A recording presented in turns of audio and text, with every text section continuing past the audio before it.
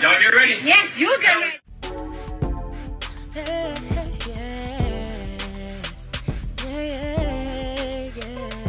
If you want the latest news in the streets, join us and tune in for the tea. Breaking news with integrity. So tell your friends and your family. It's the Lovelyti TV show, bringing you good tea and good vibes. It's the Lovelyti TV show. Be sure to share, like, and subscribe. Let's go ahead and start with the Stephen A. Smith and Jason Whitlock situation.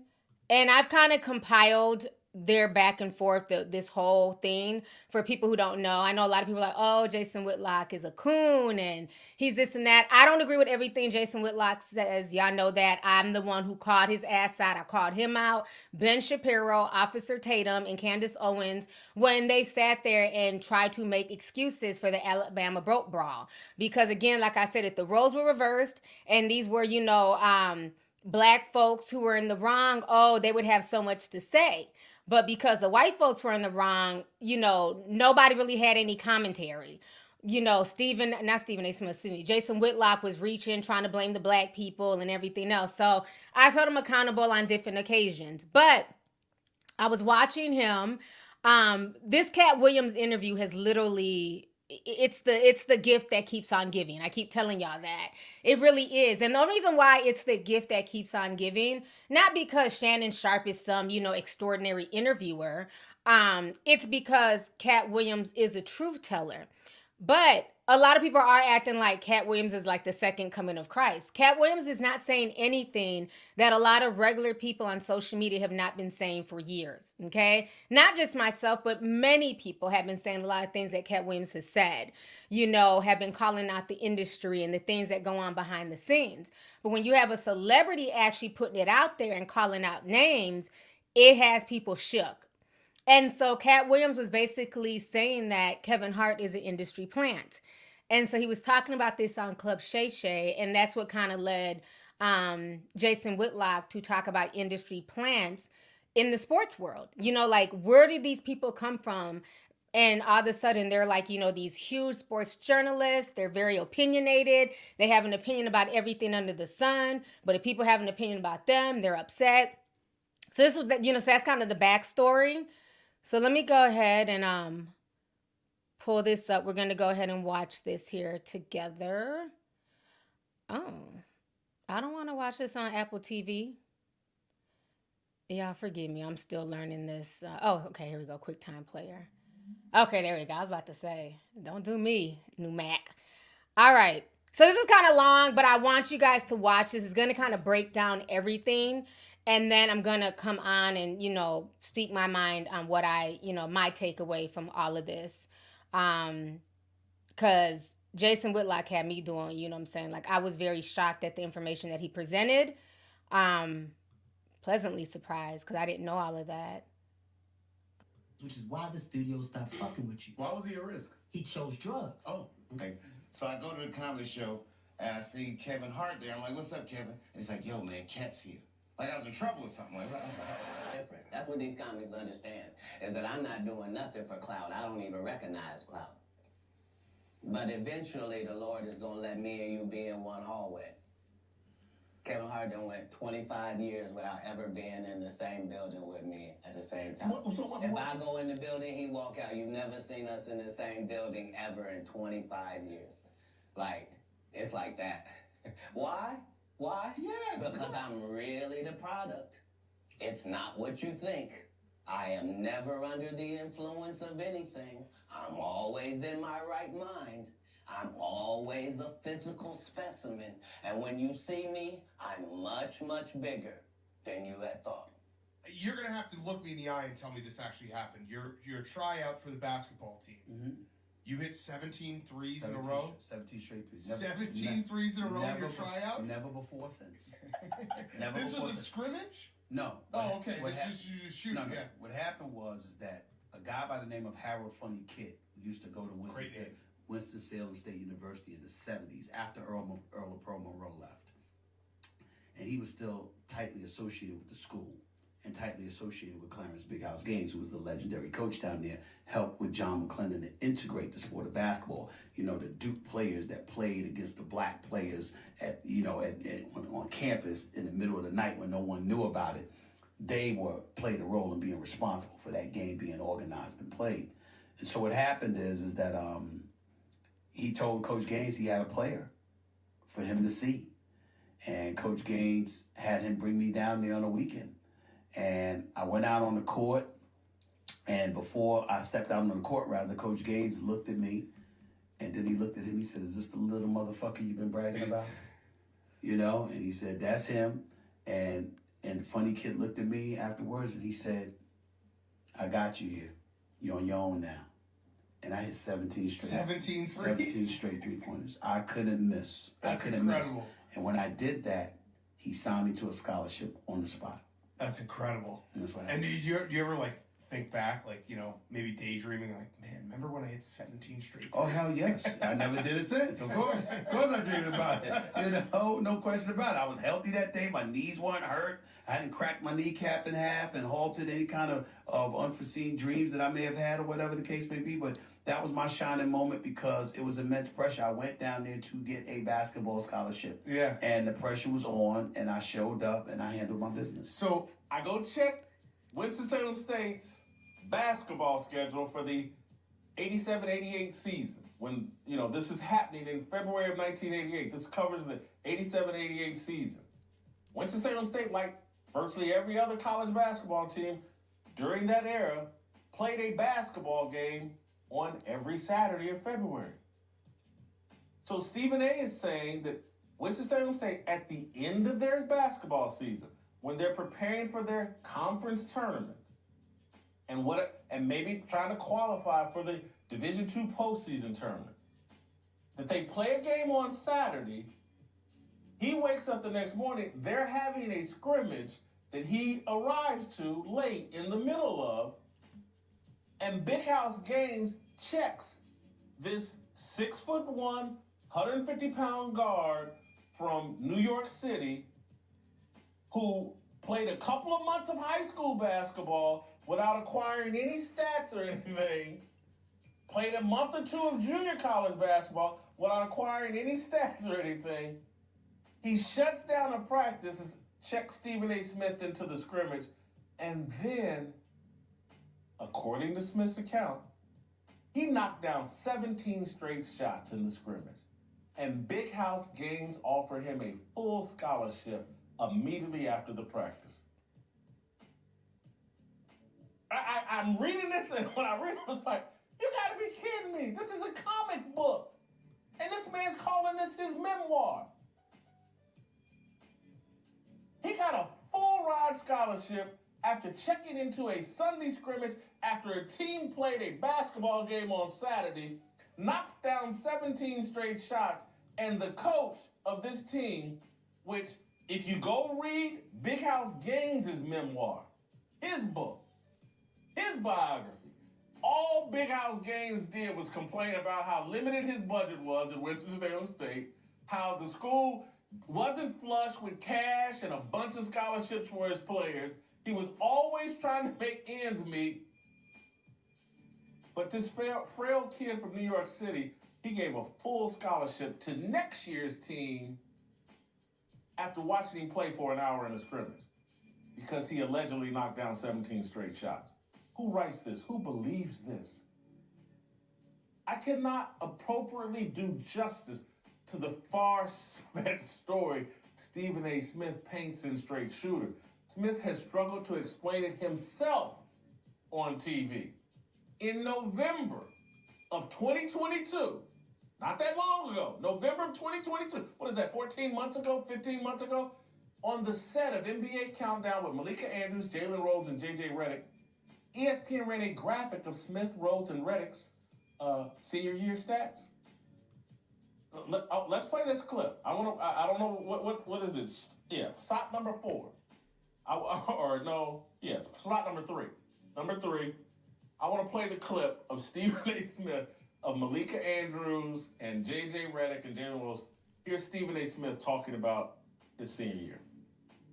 we're covering off college hoops, guys. Yeah. So I do want to show you all a little something. I got a little something to show you here. Before we dig into the NBA, take a look at this blind resume here. It's 3 players, their scoring average in each person's final college season. Do we have any guesses who this might be? Jalen, who do you think? What is this? Nah, this is hilarious. JJ's on the right. It's our starting lineup from tonight. Well, they're not telling us I only played 1 game because I cracked my kneecap in half, but that's neither here nor there. That is neither here. Did y'all just look and hear what Stephen A. Smith just said on national TV? They put his senior year stats up. Everybody's giggling, and you can tell Stephen A.'s pretty uncomfortable early on. He ain't in on the joke, or maybe no one warned him. I don't know. He tried to loosen up at the end. But then at the end, he says, what they not telling y'all is I only played 1 game because I cracked my knee. And then, so, look, I'm not good at math. Math is not my strength. I was a writer, and I struggle. I use both my hands and toes to count. But walk me through this and walk yourself through it. 1.5 points per game. How do you average that in 1 game? Is there a 1.5 pointer in Division II basketball? How do you do it? It can't be done. See, it can't be done. It's comical. This is Stephen A., baby. I'm not running from anybody. And if somebody is going to misquote me, usually I'm going to make an effort to set the record straight. Now, there are people in the media, fat bastards to be specific, who are completely irrelevant and are starving for attention because all they have left is clicks because their credibility has been shredded everywhere else. Let me take a deeper dive. Let me take a look at who Stephen A. Smith is. Why does this dude think he can call me out of my name and run around like Mr. Tough Guy, and he wants the smoke? Let me see what he's standing on. So I read his memoir. And when I read his memoir, it was laughable. Just as a journalist, don't pass the smell test were enormous and plastered all throughout the book. And that's why I call him Stephen A. Myth. All he does is make noise by coming after the very people who did and still does what he aspires to do, but no longer has the outlet to do because he is considered a vile, despicable human being that no one wants anything to deal with. Nothing. That's who he is. I will not be speaking on him anymore. Stephen A. Smith has vowed to never say my name again. He doesn't have to say my name again. That's not the point. I want him to explain his book. You don't have to mention my name. Just address the questions about your book and this farcical narrative that you've been promoting.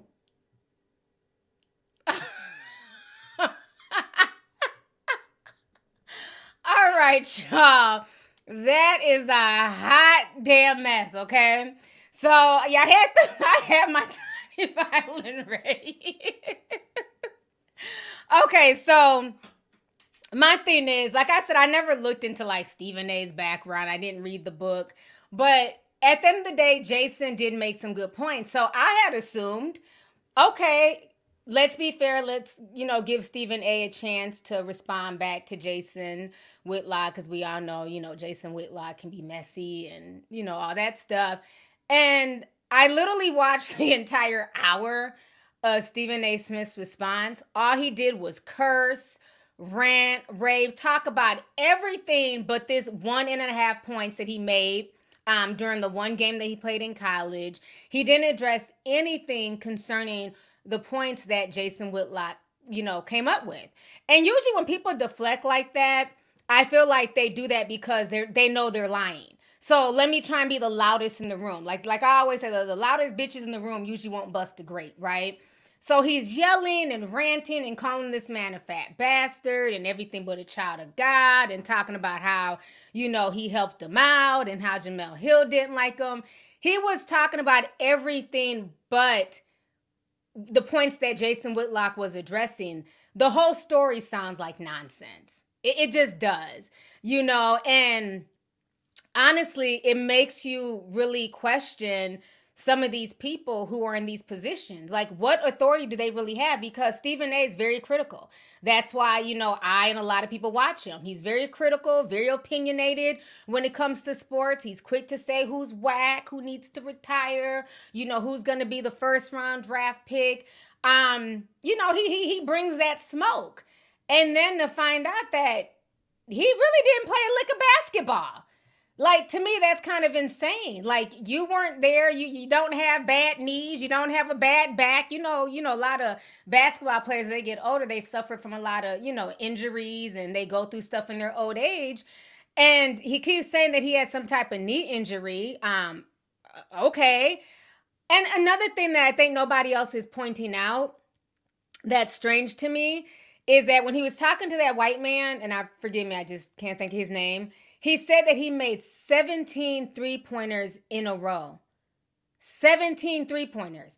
Think about this. Picture it, okay? Like the Golden Girls. Picture it. The year is 1980-something. Like, three-pointers weren't even that popular back in the day. Like, back in the day, you really played hardcore basketball. Your main thing was to drive all the way to the hoop.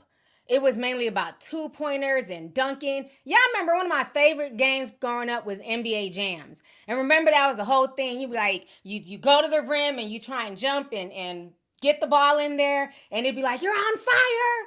Like, nobody was even shooting three-pointers like that in NBA Jams. Like, you wanted that. You're on fire. You wanted to do a dunk. So I'm just saying, like, three-pointers are more popular now, right? Especially because of Steph Curry. So I said, well, maybe I'm tripping, but I just don't remember three-pointers being a big thing in the 90s and especially, I guess, in the 80s. Like, that just wasn't like a big thing. So that kind of was like, I had to side-eye that. So I found this post on Reddit because I'm like, okay, maybe I'm tripping. And so even like, this is an old post from like, I think 2 years ago, right? Talking about three-pointers, and they were saying, like, why weren't three-pointers popular back in the day? And they were saying, one, it was considered gimmicky amongst upon initial introduction. Most coaches prior to the 2000s grew up mastering a game that had no three-point line. Many players of the 90s didn't grow up with a three-point shot. Tradition, it's very difficult to buck the establishment. General play style evolution, the growth of three ball aligns somewhat closely with the modern evolution of Showtime dunk in both cases. First and second generation three-point shooting, obtaining positions of power. 7, long-standing and widespread belief that the closer shot is the better shot. Remember, like I told you guys on NBA Jams, they be things like, just encouraging you to drive to the basket, you know what I'm saying, and be on fire and dunk. So as I'm listening to this, I'm like, I just don't remember three-pointers being a thing back then. So for him to say he had 17 three-pointers in a row, 17? And even when we listen to the story, right, most ball players are very egotistical, low-key narcissist. We've all heard the term ball hog, right? Where, there's always a kid on the team that doesn't really want to pass to the other players because they want to be the star. So you mean to tell me, shout out to T. Rich, he liked NBA Jams. He said that was his game, mine too. So you mean to tell me there's a team of guys. They just played the game on Saturday. They're a team. So meaning that they practice together, they know each other. When you're a team, you're like brothers for the most part. So you mean to tell me that this team of guys who played the game before on Saturday allowed this nobody, quote unquote, right? He came there with some guys, with a guy that he had dated the guy's sister. So he was invited to this scrimmage on that Sunday. So you mean to tell me that the other guys on the team all of a sudden trusted Stephen A? Most people, when you bring somebody onto the team to come and play, especially if you're the new guy is lucky if he can even look at the ball, let alone get the ball to make 17 three-point shots. This story is cap. Okay, the cap on this app, like I said in the chat, it doesn't make sense. Most basketball players are not on a team are not going to be passing the ball to the newbie. And then it's not like he's coming on as some huge specimen, like he's 7'1". Average height. Scrawny. Those were his own words. And so y'all want me to believe that these guys just kept, here you go, random guy that we've never played with before. Here you go. Keep on hitting those three-pointers. 17 in a row? Really? I'm not buying this. I don't know if people have looked at it from that angle, but honestly, Jason Whitlock made some good points. I have to be fair. Y'all know I'm unbiased. I'm not a big Jason Whitlock fan, but he made some very, very decent points when he did this analysis. And then when he, then there was a part where he ended up bringing like Stephen A. Smith, his old teammates, on ESPN with some type of, I don't know, ceremony. When I tell you, his old teammates are literally my height in heels. Like, all of these guys are like 5'8", 5'9". I'm like, this was the starting lineup on your college sports team? Are you serious? Stephen A. Smith was the tallest one out of all these guys. And the one guy that he had pretending to be, the guy that Jason Whitlock found an article on, in the article it said that guy was 6'3". But when you see the guy standing next to Stephen A. Smith, he can't be any taller than 5'8". What in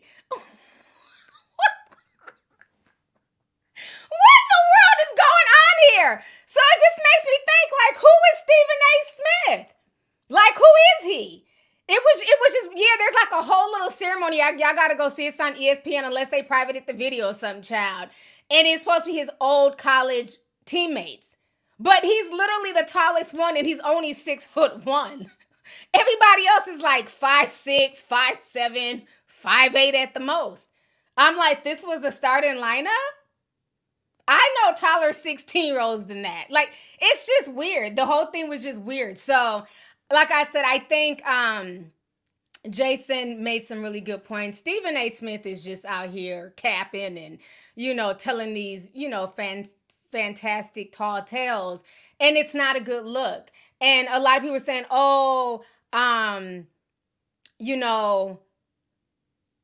this is, it's black on black. This is wrong. People trying to bring down the black man. Why is it that anytime somebody brings up factual stuff, when somebody says, hey, this doesn't make sense, people always want to pull the reverse race card? No, I don't think this has anything to do with bringing down the black man. And especially, let's stop acting like Stephen A. Smith is like some sensitive, you know what I'm saying? Lily. Like, Stephen A. Smith be going off. He be cussing folks out. He be dragging folks. So why, when he gets a little bit of smoke from Jason Whitlock, all of a sudden, y'all need to leave him alone. Y'all are trying to take down that good black man. I don't think anybody's trying to take him down, but let's also not forget that Stephen A. Smith many times has called for other people's jobs. Look how much he, shitted on Kyrie Irving simply for posting, that stupid ass movie. I even forgot what it was called, that the Jewish people was all riled up about. And he went in on Kyrie Irving. And Kyrie Irving really don't bother nobody. So I don't feel bad for him. I just think his story's bullshit. Am I going to still watch the show? I mean, possibly. If I have nothing else to do in the mornings, I'll catch him like I've been doing. But now I just had the side eye. Like, his whole backstory is bullshit. And now, to me, his credibility is somewhat shot because he spent an hour ranting and raving and cursing and, calling this man fat and a piece of shit, saying all this derogatory stuff. But did Jason lie? You didn't address any of the lies. The story just does not make any sense. And again, he didn't make this up. This is all in Stephen A. Smith's biography. This is all in his book. This is stuff that he said in interviews. And again, I never put two and two together just because I never cared that much. But since Jason Whitlock is putting two and two together, I'm going to do my own little investigation. And the more I dug into it, I'm like, this story is bullshit. It doesn't make any sense. That's not how it works. That's not how you get a scholarship. And three-pointers weren't even that popular back in the day. And I just remember that from playing NBA Jams. Because I remember, like, that was what everybody used to try and do, was try to drive to the hoop, you know what I'm saying, and dunk and all that stuff. Like, three-pointers, you know, they were there, but they weren't really popular, you know? So the fact that he just sat here and just made up this whole lie is very interesting. And again, it just goes to show you that a lot of these people, they get into positions not really because they earned them and not really because, you know, they worked hard. You know, sometimes they're just placed there. That's why I feel like sometimes, like, this world is just so full of crap. It's like we tell kids, you know, and we tell people, you know, be a good person, do the right thing, you know, go to school, get your degree, and then you'll be promised a good job and a house and all this stuff. And then we find out later on in life, it's like everything we've known has just been a fucking lie. I don't know. Like, even the people who are in certain positions, it's like they're not even who they say they are. So I'm sorry, but I'm with Jason Whitlock on this one. I don't think he said anything wrong. And like I said, I gave Stephen A. Smith a fair shake. I wanted him to respond to this. He never responded. I'm still trying to figure out how you only get half a point and a half or whatever he got, you know, playing the one game in college. It's just like none of it makes sense. But yet he's on a platform. He has millions of watchers and listeners, and he's giving critique, and he's never even done half of what he's critiquing. You know, that's why even for me, when people like leave comments and say, oh, you're such a good journalist, or I look at you as a journalist, and I always tell people, don't call me a journalist, because I'm not. Like, I might have integrity. I have journalistic integrity, but a journalist is a title for somebody who actually went to college and they have a journalism degree. I don't have a journalism degree. I'm just self-taught. I'm just a good researcher. You know, like, I never want to take credit for people who actually went to school for that. So somebody who actually went to college and they actually played college ball and they actually played, you know, professional ball, you know, everybody can have their opinion, right? Because we're all Monday morning quarterbacks where, you know, we give our opinions on games and statistics and things like that. But for him to be so critical and you've never even played like a serious game in college, to me is just comical. So Jason Whitlock, I mean, he really put it out there.